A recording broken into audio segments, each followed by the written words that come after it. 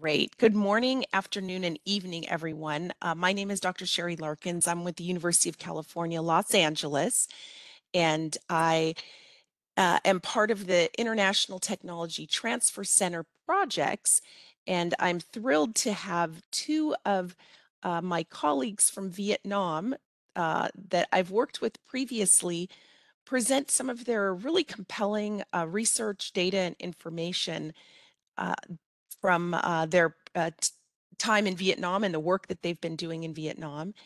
And first, I'm going to introduce Dr. Tran, who is the Deputy Director of the Department of Science and Technology at Hoang Huyen Sciences Technology Association in Vietnam.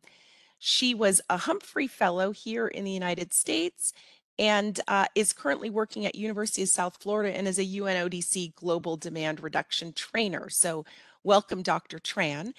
And also Dr. Diep, who is somebody that I've worked with for many years, who received her Ph.D. from UCLA, and I had the pleasure of working with her while she was here, but also in her role at the ITTC in Vietnam, previously the Vietnam HIV ATTC. So I'm going to start with Dr. Tran. If you would like to share your slides and set us up with an introduction, and then we will get also then to the specific project that Dr. Diep is working on as well. So thank you so much. So, hello everyone. Sherry, I actually have a favor to ask. I've been trying Yes. to open up my slides and it won't allow me to upload it. So can you please use the backup version and I will and share your screen. Great. Let me open it up. Okay.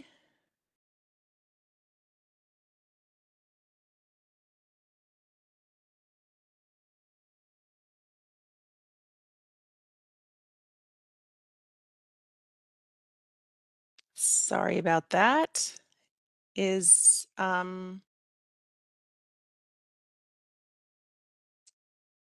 Sorry about that. I apologize. Maybe we can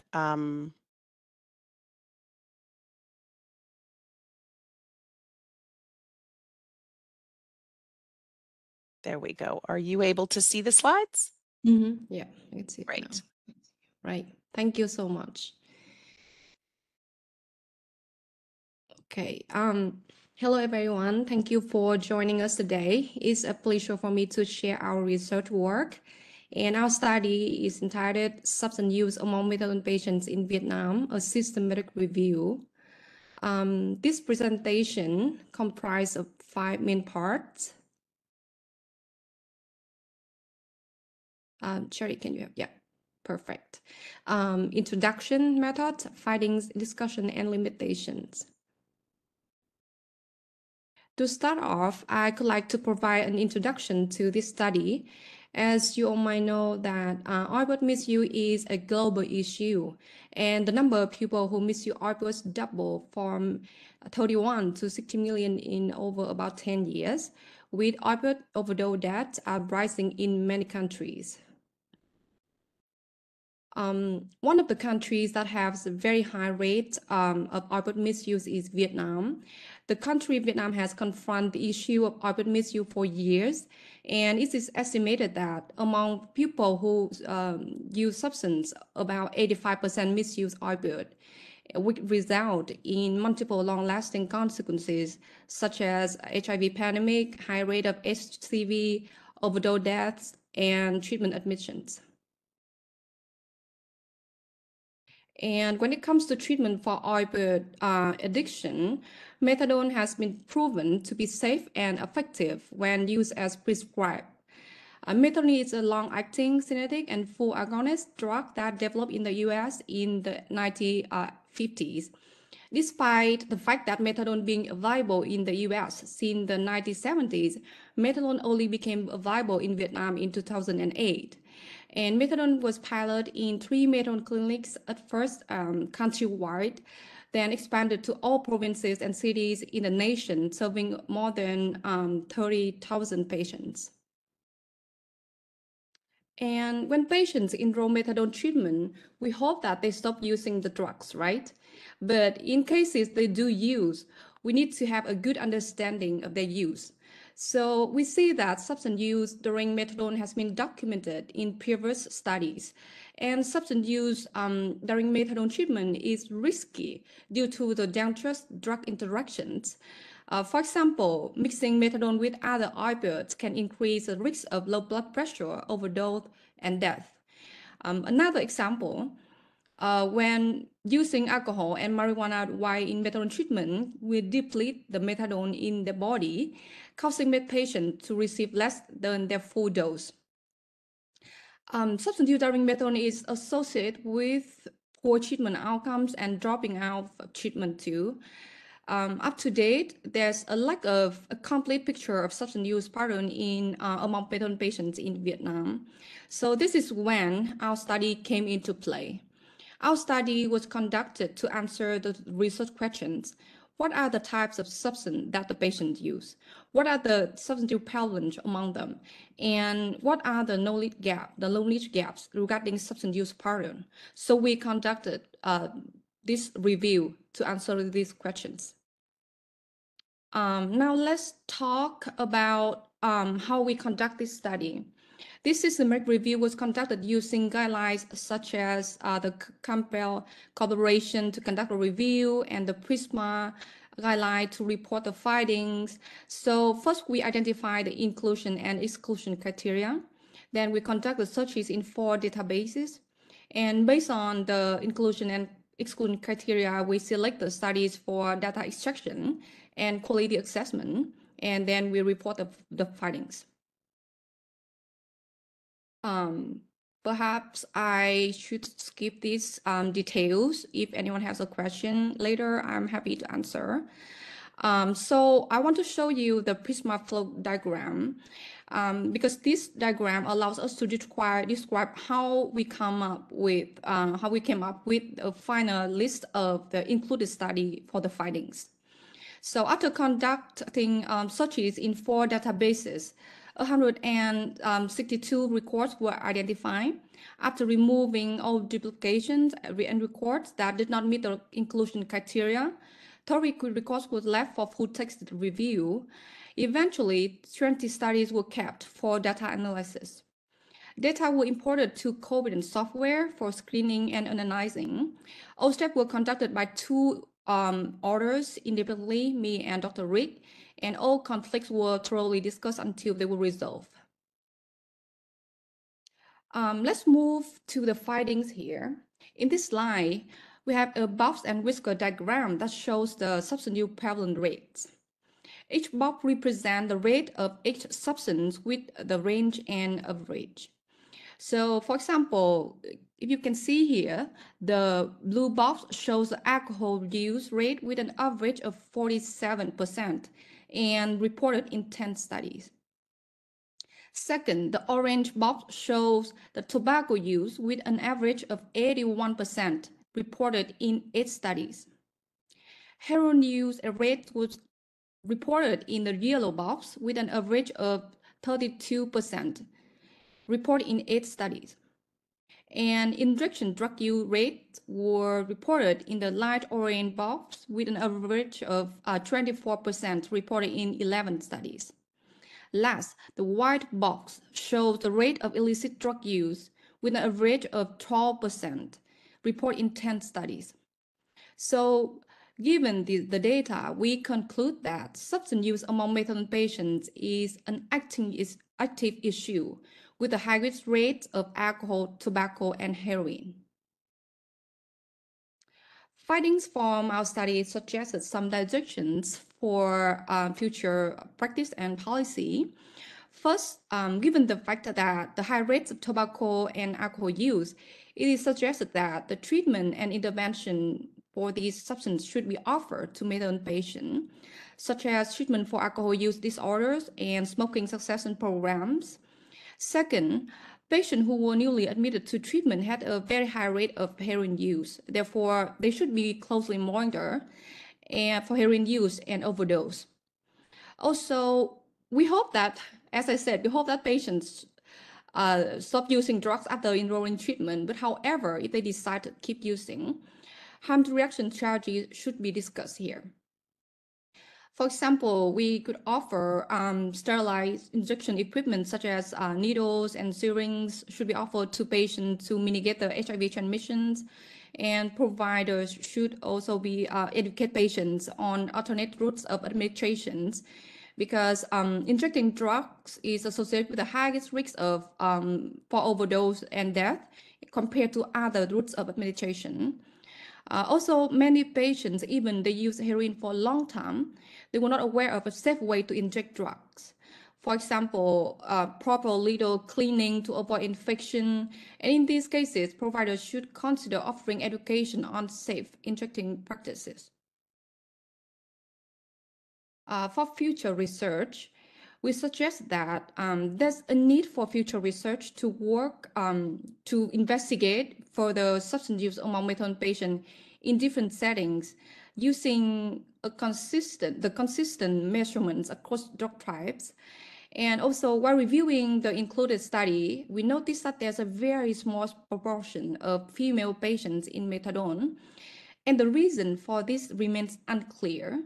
Therefore, we encourage future research to pay special attention to women in methadone treatment for a better understanding this low number and its associated factors. There's also a possibility that substance use patterns differ among patients in rural areas and urban areas. Therefore, future research should look into this also. Last, qualitative research is needed to contextualize our findings. So we provide the numbers, but then we need to have a deeper understanding and contextualize why this is happening in a specific context of Vietnam or elsewhere. So to provide a deeper understanding and because this is an active issues of patients in Vietnam right now. This review has several limitations. First, we did not conclude the great literature, such as government reports, unpublished studies, dissertations, or non-English studies. So we missing that part. And second, in some cases, the time frame of substance use were not specified, but rather indicates as current use. Additionally, some study only asked participants about the classes of drug they were using, for example, opioids, rather than like the specific drugs like heroin. So another limitation is that the studies examine concurrent drug use and illicit drug use through yes/no questions. So it was difficult for us to get a clear picture of all types and drugs being used and to what extent. So those are some of the limitations of our review. And that was the last slide of my presentation. Thank you for everyone so much for your attention. And I'm ready to take up any question you may have later on in the section. Thank you. Thank you so much, Dr. Tran. We really appreciate it, and we appreciate your thorough overview. That was excellent. I'm going to stop sharing, and I will allow Dr. Diep to share and talk about a specific project that she and her team at Hanoi Medical University have been working on.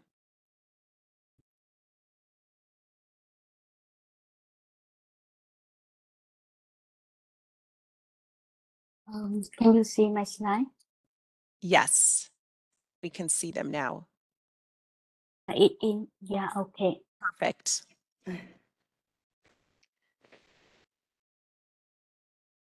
Okay, so good morning, good afternoon, and good evening, everyone. So first of all, I would like to thank ICUDIA for the great chance for us to share our work with you. And our Vietnam ITTC and Hanoi Medical University have a strong collaboration with the Vietnam Ministry of Health in providing training and technical support for the providers working in the addiction field in Vietnam. We also have experience in conducting research to provide evidence to develop the sound policy for people who use drugs. And in 2021, Vietnam started pilot the methadone take-home program, and the Ministry of Health invited us to evaluate the result and to provide information for the decision of the next plan of implementation. So today I'm going to share the result with you.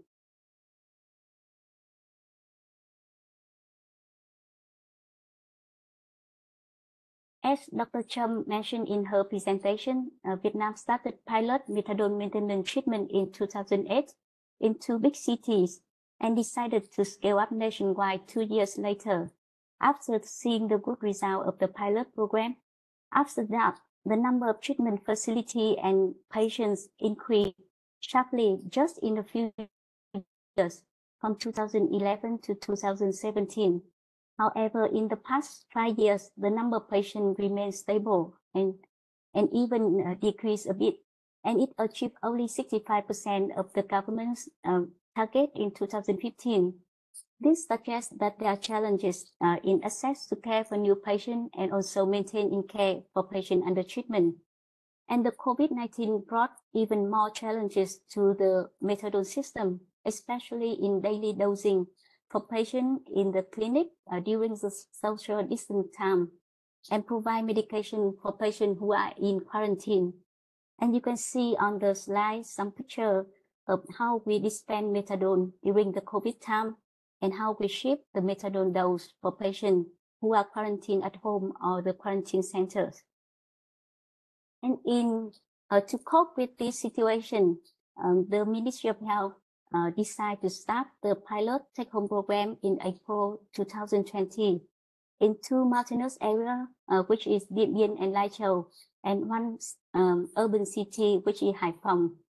And after our first round of evaluation, the Ministry of Health has decided to scale up the pilot to 6 provinces in early 2022. And by the end of 2022, there were more than 3,000 of patients receiving methadone take-home dosing in the all 6 provinces. And in the upper picture, you can see it, the program kick-off ceremony. And the lower picture was the bottle and the bag that contained the medication. And I would like to share some key points of the treatment guideline of the take-home program. First of all, patients could be considered for the take-home if they are stable in the treatment. For example, they remain at the maintenance dose, no drug use, no dose missing for at least 2 months. And they have to have family support and have a safe place to store medication at home. And some priority criteria, including they have to have live in the remote area with difficulties in transportation, have a stable job, or have a smartphone with internet connection. And these criteria could be decided by each clinic and province. And the eligibility of patient will be evaluated by the treatment team on a monthly basis. An eligible patient will be provided with an initial counseling, and then they will provide written consent before receiving the take-home dosing. And in the first month, patient will take 1 dose in front of the provider and take 1 dose home. And from the second month, they could bring 2 doses home and then increase at maximum 2 doses per month if they are doing well in treatment. And from month 6, a patient can bring maximum 10 doses home. And also monitoring is required to determine the patient's level of adherence. The monitoring content includes inspecting patient's home environment, ensuring proper drug storage, and support patient in treatment adherence. And the monitoring can be conducted in person at patient homes or at clinic or by social platform. And for the frequency during the first 3 months, they are required to have monitoring at least 2 times per month, and later on at least once per month. And if patient fail to comply with the treatment adherence or refuse to take urine test or have a positive urine test, or lose their take-home medication or store it in an unsafe place, so they will have to stop the privilege of take-home, and then they will be back to the daily dosing at the clinic. And this study was conducted to assess the feasibility, acceptability, and treatment outcomes of the pilot program.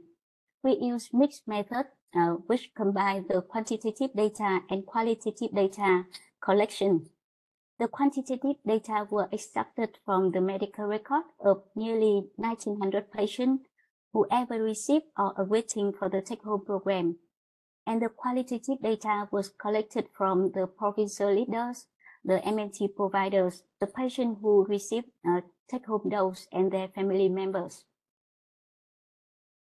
And now, and as of the our data collection time, September 2022, half of patients are eligible for the take-home program, and among them, more than 90% have joined the program. And the retention rate in the take-home program after 17 months was 94%. And now let's come to the results of our evaluation.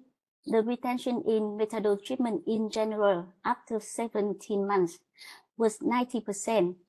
And this retention rate were much higher than the global average in the systematic review in 2020 and the retention rate in MNT program in Hanoi in 2021.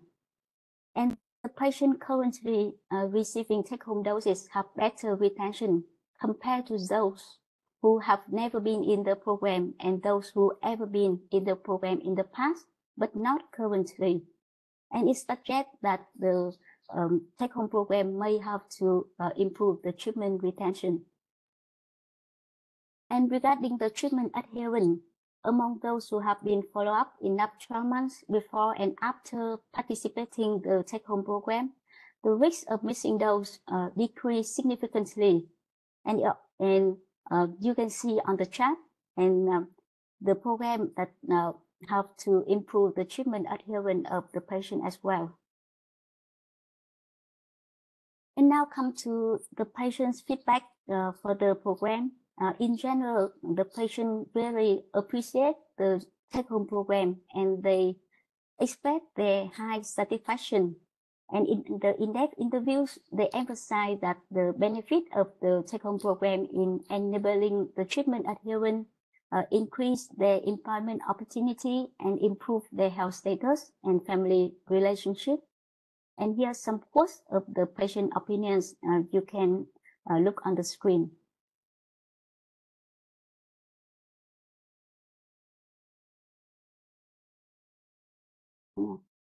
However, they still need more support to ensure the treatment adherence.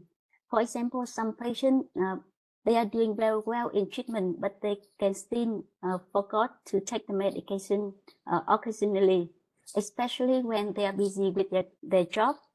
And in addition, some patients have difficulties in paying for the medication container when they receive the take-home dosing. And especially for those who are poor and living in the remote area with pretty low socio-economic status. And regarding the provider's perspective, they also acknowledge the benefits of the take-home program. And they share that the take-home program not only good for patients who are on the program, but also for others, because they have stronger motivation to do well on treatment to receive the take-home dosing. And but however, their workload was not reduced as our initial expectation of the program due to the added requirement for administration work and the medication monitoring that I mentioned before. And monitoring is the most challenging in the remote area where providers have difficulty in getting to patient home and using the visual monitoring. Because some patients, they may not have smartphone and they have poor internet connection, especially when they are working on their mountainous farm. So it's very difficult for them to receive a phone call with internet. So in conclusion, the pilot program has shown promising results in terms of both feasibility and acceptability, and as well as the treatment retention and adherence. And relaxing various requirements could have reduced the provider's work burden, therefore could facilitate the expansion and the sustainability of the program. And for your update information, our Ministry of Health are working on revising the treatment guideline and also prepare the legal documents to include the take-home dosing as a treatment option in the regular treatment guideline for methadone treatment. And we hope that and looking forward to our national scale up in the next couple of years. And thank you. Thank you so much, Dr. Diep. Very interesting. I'm going to open it up to see if anybody has questions. They're welcome to either unmute themselves or put questions in the chat. In the meanwhile, I do have one question for Dr. Diep, because you mentioned that the Ministry of Health is considering changing regulations or adding to the regulations to allow for take home as an option. After the pilot completed, is there any access to take home at the moment, even those who were currently enrolled, or has that stopped altogether until the regulations are changing? Thank you, Sherry, for your question. So after we finish our evaluation, we have present our result in a national conference to inform the Ministry of Health about the result of the evaluation. And after that, they discussion and agree that the program should be expanded nationwide. However, they still require a period of time for them to prepare all the formal documents. For example, the treatment guideline for methadone treatment, they are a decision in the law of Vietnam. So it takes some time for them to change the law and the treatment guideline. However, they are now, we still have 6 provinces to implement the pilot program, and they still scale up in the 6 provinces. At first, they pilot in just a certain small number of treatment facilities, but now they scale up to the whole provinces. Yeah. Oh, wow. Okay. And another question was, you mentioned that there was an expectation that the workload would be streamlined, but it turned out that it actually, providers said it increased their workload. Is that right? Yeah. Yeah. So have there been plans made to consider how to implement this without it being such a burdensome workload? It seems like it's been benefiting patients, but for providers themselves, it seems like it was a lot of work to go out and dispense and provide in provinces and mountainous areas. Is there a plan for how you may be able to take this to scale or scale it up without a heavy labor burden? Yeah. So at first, when they start pilot the program, so the Ministry of Health, they expect that instead of seeing patients daily, for example, 300 patients daily, so now they reduce the number of patients by providing the take-home dosing. But the problem making the workload is not reducing because of the system of managing all the administration work. So for the daily dosing, they manage all the administrative work on an electronic system. But unfortunately, for now, the daily dosing, they are not included in the system yet. And this is the most complaint that the provider makes to the Ministry of Health, and they are working to work on that. And I think after they resolve that problem, that include all the administrative work of the take-home dosing into the current system, so the workload of the provider could be reduced significantly. Great. I do have a question for Dr. Diep, because this study is very interesting for me. I see the patients every day and they talk about like take-home methadones, and I look forward to hearing the findings of your study. And I do have a question. So you said during the pilot period, you have the sponsorship that for the bags and the box for the medication, right? So it's not on the patient's burden. However, in the future, do you have any kind of general idea that how much it can cost if they have to get it themselves when there's no more funding? And if you are aware of any co-pay mechanism that the government is considering to support the patient? Yeah. Thank you, Dr. Tram. It's a great question that it's also a topic that usually mentioned in our discussion with the Ministry of Health and in working with the international organization that's sponsor for the pilot program. And for now, several options are being discussed. So they try to lower the price of the bottle. For now, it's estimate that patient, if they have to pay, so they can pay about $3 to $5 per month for the cost of the bottle. Even it's not a big amount of money, but it's still a lot for many patients, especially who are poor. Mm-hmm. And the Ministry of Health also considered to try the tablet one, the tablet methadone. So in this case, so they do not have to have the bottle to contain the medication. Also, they still worry about the misuse of methadone, but they kind of consider between the pros and cons of each option to have the final decision. Mm-hmm. Thank you very much. It's very informative. Thank you. That kind of leads to two questions together that I had about stigma and, kind of how people are perceived who, I worked in a nonprofit treatment center for a long time here in the United States in Florida, and there was definitely stigma about, well, you're just trading in one drug for another.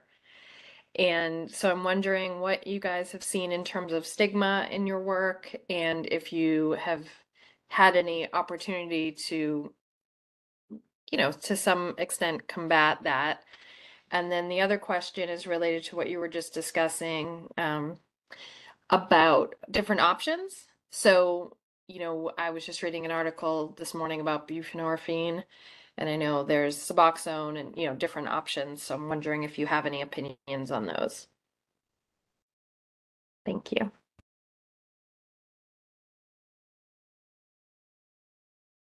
And that would be for either doctor, Dr. Tran, as well as Dr. Diep. Any experience with stigma that you've seen, as well as some potential for buprenorphine or alternatives to methadone? Yeah, so earlier last year, we also conducted a study focusing on participants, methadone patients' approaches to methadone treatment. So we have a little bit of understanding how they perceive receiving methadone treatment as a medication and how much they are comfortable with having this medication instead of using drugs, right? So it's kind of a mix, I have to say mix sharing, but I would say the findings lean towards positive feelings towards methadone treatment versus negative. So methadone patients themselves, from the findings, if I have another opportunity, I would share about that. But I'm just sharing from my personal experience that they seem to have positive feelings and attitude towards methadone treatment because they consider it as a treatment, a medication, not another type of drugs. However, in society, I think there's still mixed conceptions, of course. So people might think that a patient have to come to clinic every day, take the medication every single day, like they have to use drugs every day. So, but when that's why I think education is really important, because even though they take medication every day, it's completely different thing. So like you treat diabetes, you treat heart disease, right? All chronic disease, you have to take medication every day. And the things that the medication do to your body is different from the drugs do to your body, right? So we're trying to also advocate for education and training at a very community level to raise their awareness of the differences and the signs of addiction and recovery. So it's just some of my thoughts. Great. I Thank you, agree Dr. with Tran. Dr. Diep? Yeah, I agree with Dr.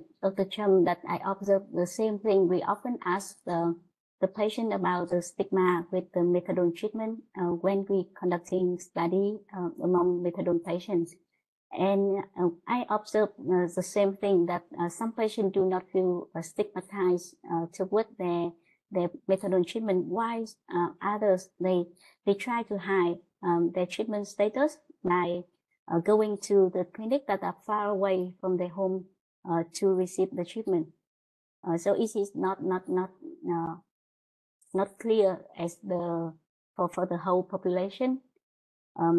And for the second question about the other option, for example, the buprenorphine. So for Vietnam in the past, we have like two big clinical trials to use buprenorphine, including the Suboxone and the buprenorphine. No, for the trial, we use Suboxone, one in the north and one in the south. And then after we show some promising result for the treatment, the Ministry of Health agreed to pilot and then have scale up the buprenorphine treatment to 7 provinces in the past. But unfortunately, 2 or 3 years ago, they stopped the program due to the high cost of the buprenorphine. And from the patient perspective, and many of them are doing very well on buprenorphine, and they are really sad that they cannot under the treatment of buprenorphine and have to switch to methadone after that. And another option is like in terms of medication is the naltrexone tablet, and it's not as common as the buprenorphine and methadone, but they do provide that option in the psychiatrist hospital. People can use it for a short time, but not for maintenance treatment. Great. Thank you, Dr. Diep. Excellent. Well, I don't see any questions from our folks. Everyone's being quiet on the participant side, but I just want to thank you so much for this really important information. I think, we need to continually make sure people understand this topic and the benefits, and from a public health standpoint, from a recovery standpoint. And we feel really grateful at ICU DDR to have 2 such esteemed doctors to work with us on this. So we're really grateful. And as I'm sure Sherry mentioned earlier, we will have this posted, the recording, so that we can share it with others who weren't able to be here and can watch it on demand. And if people ask, are we able to share your PowerPoints? Sure. Yeah. Sure. Okay. Great. Sometimes people need that time to digest it and look through all the data. So wonderful. Thank you so much for your time. We're so grateful, everyone. and Thank I you. hope that we will get to work together again soon. Thank you, everyone. Thank Thanks for you. all your help. Thank you, everyone. Thank you.